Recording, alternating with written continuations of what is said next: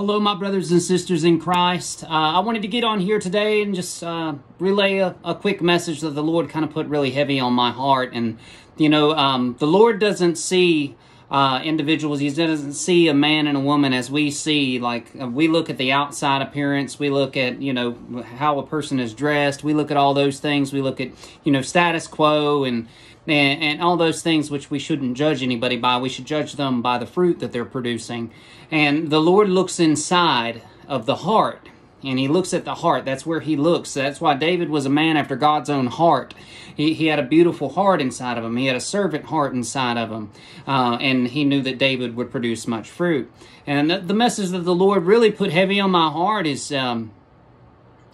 for me to spread the importance of us being how God looks at us. And that's God looks at us as trees that bear fruit. And the trees that bear fruit, God prunes, and then they produce more fruit. People pick off of their branches, and the fruit that a tree is producing is never for that tree. It's for others. So people can come to you and be filled, and you can pray and bless, and you can be a blessing in people's lives, and you can be an impact and just a light in darkness, and that you could be a tree that produces good fruit. And like it says in Mark 8, there was a time where Jesus was healing a blind man. And he spit on his hands, and he touched his eyes, and he said, and look up and tell me what you see. And he said, I see men walking around like trees. And then he got him to close his eyes again, put his hands on his eyes again, and then he looked up, and then he saw all men clearly. But I believe that's a very important text that some people kind of overlook, because I believe what he was shown is how the Lord looks at us. He looks at us as trees that produce fruit. And if a tree isn't producing good fruit, it's producing bad fruit. And if it's producing bad fruit, then it's cut down and mowed and then put into the fire. It's going to be destroyed. But if a tree is producing good fruit, then God will let that fruit be picked from the tree of whom this fruit is growing from, and then He'll prune him, and he can produce more fruit. But that fruit's never for the tree, man. It's for other people to come and pick from your branches. So I just wanted to, encourage you guys to be a tree that's producing good fruit, man. Love, joy, peace, grace. Just as your Father showed you mercy and forgiveness, forgive others that have wronged you. Just as your Father showed you grace for the things that you have done, give other people grace for the things that they have done to you. I know that unforgiveness stops a lot of people from growing, spiritually in their walk and listening to false tongues. And there is a lot of false out here, guys. There is a ton of false prophets, saying just all kinds of crazy stuff, man, like wealth transfers and the Lord wants to rebirth the United States. I'm like, no, He doesn't, man. This nation is wicked, and it will be punished. And its punishment is just, because we serve a just and a loving God. He's the God of love. He's love. That God is love, but He is a righteous judge, and He will judge this nation. He will judge the people that aren't producing fruit. If you have been called, and then you turn away from that calling, you turn away, and let's say you've been filled with the Holy Ghost, and you've been called out of darkness, you've been shown the things of the Spirit, and you've been shown the things of God, and then you turn and you go back to those weak and beggarly elements, and you go back into the world, you go out and just completely turn from what He's shown you. There is a strict judgment coming upon you. So I just urge people to be a tree that produces good fruit, guys. And like the Bible says, like Jesus told us, no good tree can produce bad fruit, nor can an evil tree produce good fruit. And that's how you judge a man or a woman of the fruit that they're producing. This person in my life, when I see them, are they producing good fruit? Are lives being impacted by these individuals? Or, are true transformations or godly transformations happening in this person's life from this shepherd that's been called over these sheep? Are these children growing in the Lord, or are they staying complacent and they're never moving higher? And He just put it so heavy on my heart, man, that You know, we have to, in this time, guys, we have to have discernment. We have to have discernment. And I'm never going to get on here and call people out, man. That's not my style, and it's not what a Christian should do. But there is a lot of fake. There's a lot of fake. There's a lot of false. And your spirit, the Holy Spirit, will lead you into all truth. And He's your comforter. He's your guide.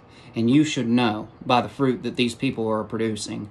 So if you're looking up to somebody and you see the fruit that they're producing is not good, then you should run. You should cut tail and run away from that individual. And just surround yourself with good trees, guys. Surround yourself with a forest of trees that are producing fruit and that you can pick from one another. And that you can lift each other up in dark times. That you could be a light in the darkness to somebody that's in need, guys. And that you can do what the Lord has called you to do. And iron, the Bible says that iron sharpens iron. So it's important, guys, for us to fellowship with one another. It's important, guys, for us to pray with one another. It's important, guys, if we receive a word from the Lord, to share it with one another, to encourage, guys, to encourage and to lift up, and to warn of the dangers and the pitfalls and the traps and the snares that the devil lays for all of our feet.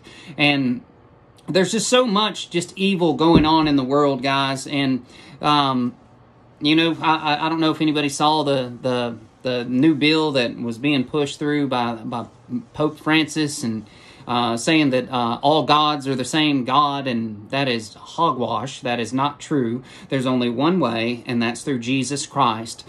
And you know, it's here, guys. Like, we will have a one world religion. We will have a one world system. We will have a one world currency. We will have all of the things that the Bible prophesied about thousands of years ago is coming to pass. And it's coming like a freight train. So I just pray that you guys have discernment to be able to discern true and false. And not just to believe anything that somebody tells you, but your absolute word, and what you go to is the Word of God. And see if it lines up with the Word of God, man. Just surround yourself with good people, guys. It's important. Like, oil and water are never going to mix. Like, if somebody is around you and it's toxic, and you know that they're being a tree that's producing just toxic fruit, that fruit that you're not going to eat, then separate yourself from that individual. Pray for them. Pray for them, man. Lift them up in prayer. But it's so important to surround yourself with fellow believers. It's so important to surround yourself with trees that are producing good fruit. And it's so important for you to be producing good fruit. And the way that we're going to do that, guys, is being close to Jesus, because He's our source. He is the vine, and we are the branches. And if we abide in Him, all things are possible. But without Him, nothing's possible. You can do nothing without Him. You have no power. You have no strength without the Holy Spirit. So, guys, I just pray that that this touches your hearts. I pray that maybe it puts some things in perspective. Maybe there's some people that you know that the Lord has kind of been, all right, I need to separate myself from this individual, but maybe it's a relationship that's not really working, and you're trying so hard because you think that person will change. But the most important thing is if that person knows Jesus, and if you're a believer in Jesus Christ, and you're with an unbeliever, man, it's hard, and especially being in ungodly relationships, guys. Like, it's time to wake up and not be naive about these things. Like, the Bible is very, very, very, very clear, and it needs to be done through marriage. And not everybody is able to receive that, man, but it's the truth. And, well, you can't just be in ungodly relationships, and you can't do those things, guys, and expect for the gates of heaven to open up and just welcome you in. That's just not how this works. So I don't say anything to discourage anyone. I say these things to warn, guys. I say these things to wake up the body of Christ, to wake up the children of God of the time that we're in, guys, which Anybody that has any ounce of discernment can see that we are in the end times, and that so much prophecy is being fulfilled. Like every day, more and more prophecy is just being fulfilled right in front of our eyes, guys. It is coming. Jesus is coming. He is coming for a spotless bride, guys. He is coming for a bride that has made herself ready. So, guys, I just pray that you would make yourself ready. And I pray that you would be a tree that's producing good fruit. And so the Lord can send those who hunger and thirst for righteousness, and they can eat from your branches, because He uses the prostitutes. He uses the fishermen, the ignorant fishermen. He uses it. Just, guys, if He can use them, He can use you. And He is looking for faith. He is looking for willing hearts. Anybody, pick me, Lord, and He will use you.